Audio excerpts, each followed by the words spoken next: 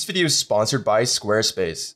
How's it going, guys? Vincent here from the CreativeDojo.net. Welcome to another video tutorial. Today I got something really cool to show you guys, and it's a free tool by the folks over at Mamo World called Squash and Stretch. Now again, this is a free tool, free Adobe After Effects extension that allows you to create really nice, organic, easing, squashy, overshoot animations very quickly, very easily, using their kind of very intelligent presets. You're gonna see what I mean in a second. But basically, this is a tool that allows you to create these really nice organic animations that have been handcrafted by an animator to allow you to get these nice, similar animation movements in your own animation. It also comes with 100 free sound effects. So you can actually use these sound effects for your own projects using this tool here, or you can use the sound effects normally in your Premiere, your Avid, your Final Cut editor, whatever you want to use. So you can actually use the sound effects however you want, absolutely free. This also free tool here, very cool. Let's go ahead and get started here. So this is actually an extension. So you're gonna need to download a ZXP installer from AE Scripts, and you're gonna need to install the ZXP file onto the installer that way, like any other extension, and it will be available in the window extension menu here. Now, Squash and Stretch actually comes with two versions, the free and the pro. The free pretty much has everything you need to kind of get started. The pro has more presets as well as a few extra features, but the free version is still very functional, which is what I'm going to show you guys today in this video. The free bundle here, you can see that we have this really nice dropping animation. They have this nice overshoot, this nice warping, the squashing and stretching, which would normally be very tedious to create by hand. Artists spend a lot of time creating this by hand, and to easily apply this kind of squashy, stretchy animation and deformity to your own projects very quickly, while having the ability to maintain and kind of optimize it to your likings is very handy. As you can see, we have transitions that can transition between two different layers. We have different types of zooms, stuff like this. So once you find something that you like, you're gonna be able to apply it very quickly. So for example, I created this really quick kind of bouncy animation, complete with sound, using this tool in about 5 seconds here. So this is really quick bouncing animation here with the sound was applied in about 5 seconds, excluding the shadows here. But it's very cool. So let's go ahead and I'm gonna go ahead and delete my example here. And I just have this circle here. And let's say I wanted to apply this kind of throw animation to this circle. I'm gonna go ahead and just move the circle over a little bit. I'm gonna hit P in the keyboard and just kind of move it over. And let's say I wanted to apply that nice throw animation to this circle right here. And I also want sound effects. So I'm gonna go ahead and select a few sound effects here. There's a few per different animation, but for this particular throw animation, there's about 4 different sound effects. I like the simple. Let's go in with the rubber here. Yeah, that sounds a little bit better here. So I kind of like that. But once you have the animation, turn that off for now. Once you have the animation kind of selected, we can actually tweak the parameters here. So we have the squash and stretch parameter, which will control the kind of deformity or squashy, stretchy factor of it. So if I turn it all the way down, you're gonna see that the square doesn't really morph, it doesn't really warp or anything like that. But if we increase it all the way up, you're gonna see that the square really deforms, very squashy, very jello-y, and that's pretty cool here. Now, if you're not liking the energy or the speed of the animation, we can actually increase the oomph factor here. So if we turn it all the way down, you're gonna see there's barely any kinetic energy. Things are not really moving. But if we crank the oomph all the way up to 200%, you're gonna see there's more energy, more kinetic energy, more speed. And so I'm gonna set this to about 150 as well. I kind of like a lot of energy in these. And then here you select the timing. So in this particular case, there's only one timing option available. So end of behavior. So you're gonna select where the animation needs to end.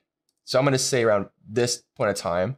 And then once you hit apply, it's going to make sure that the animation here ends at this time. You can also preview how long this animation lasts by hitting this little button here.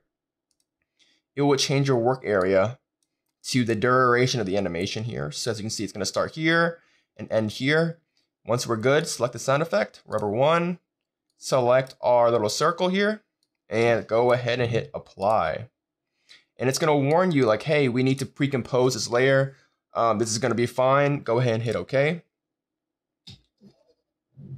And just like that, as you can see, it added our audio layers. as well as the animation here. And the cool part is this is all animatable and keyframeable. So we have this nice animation here very quickly, very easily. But if it doesn't really fit your needs, we can easily go in here, hit UU on the keyboard.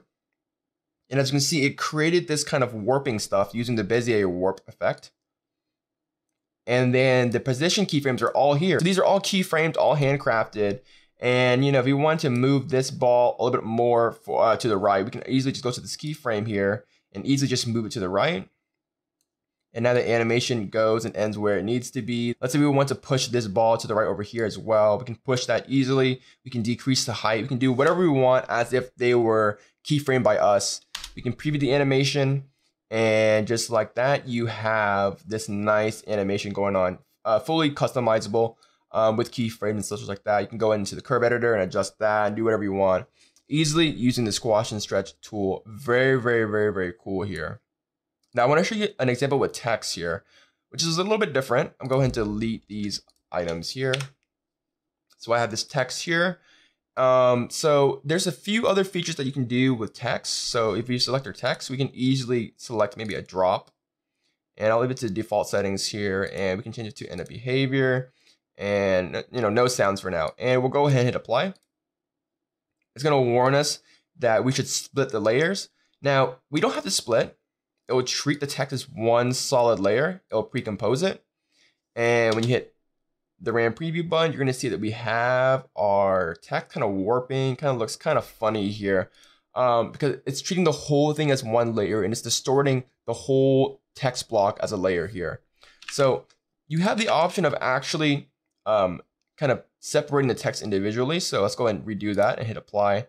This time we'll hit yes to split the text. It's going to split the text, which is a very, very cool feature. And they'll precompose the individual ones. This may take a little while. But basically it's precomposing the individual layer so that it can apply the warping animation independently. So it should look a lot better now. So if we do a quick preview, you can see that looks a lot better now. But it's looking very, very static, very, very linear. We can actually stagger all this using the built-in stagger tool in squash and stretch. Kind of similar to Dojo Shifter. So we can go ahead and let's go ahead and move the last layer over a little bit because it kind of uses the last selected layer's length as the end time and then adjusts everything accordingly. So we'll select all of our layers we want to stagger, hit stagger. We can stagger using the in points, out points, random, ascending, descending. Very, very similar to Dojo Shifter. We'll do in points and we'll do randomness a lot. Hit OK. It's going to stagger the layers. If we do a quick RAM preview, everything is nicely staggered. You have your individual warping animations. Very cool, very quick, very easily. Now, the free version has this little button here to split text layers into, words, lines, and, keywords and stuff like that. This is actually only available in the Pro version. So if you click it, it's going to tell you to upgrade to the Pro version. So this button is useless in the free version, but you can actually pre-compose and crop layers to their contents. So usually when you have a layer like this text layer right here, and you go ahead and pre-compose it,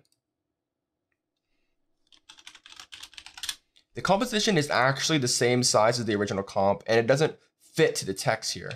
But if we go ahead and go back and we go and click the squash and stretch text layer and go pre-compose and crop to content, it's actually going to pre-compose and trim the comp to the actual size of the object, which can be a very, very helpful, useful tool, not only with squash and stretch, but in your compositions and your projects as well. So, this tool comes with a lot of free stuff here. So the pre-compose button feature, the stagger feature, the create parent null. There's so many things, but this is basically the general idea of it. There are some preferences here. You can control the sound effects folder. You can control whether or not the sound effects are auto-shied or pre-composed as one audio layer, so on and so forth. There's some tooltips options and prompts and cool stuff like this. Now the Pro version is pretty cool as well. Of course, you have more sound effects and you also have a lot more animation presets. So we have a lot more wiggles here, hello wiggles. We have a lot more transitions. You have more out transitions and stuff like this and highlights to get people's attentions and stuff like that. So there's tons and tons of presets, and you can actually buy bundles to add and extend the features of squash and stretch. So in the future, there will be a lot more different animation bundles that you can actually buy and extend the feature set here. You have the text exploder tool here from World built in, so it's pretty cool. Also forgot, in the free and the pro version, you can actually swap and alternate the animation. So for example, we can actually flip the animation horizontally. So now it's flipped this way. You can flip it vertically. So instead of happening from the top to bottom, it happens from the bottom to top, so on and so forth. You can rotate all the animations left, right, clockwise. You can actually rotate it all around and change and customize the animation to the way you want it to look like. And again, these buttons are also available in the free version as well. So pretty cool stuff. You also have the gallery in the free and pro version where you can actually see all the animations kind of all at once here. So it's pretty cool. And this is basically squash and stretch. So before we close out, I just want to go ahead and thank our sponsors over at Squarespace for sponsoring today's video. Squarespace is the all-in-one place to create a beautiful website, whether it's for your online business, store, portfolio. They have tons of themes to choose from, totally customizable, so you can create the website the way you want it to look like. Very awesome, very amazing support, great pricing. Best of all, you can save 10% off your order by using the promo code DOJO at checkout. So check it out over at squarespace.com/dojo. Squarespace, the #1 place to create an amazing website.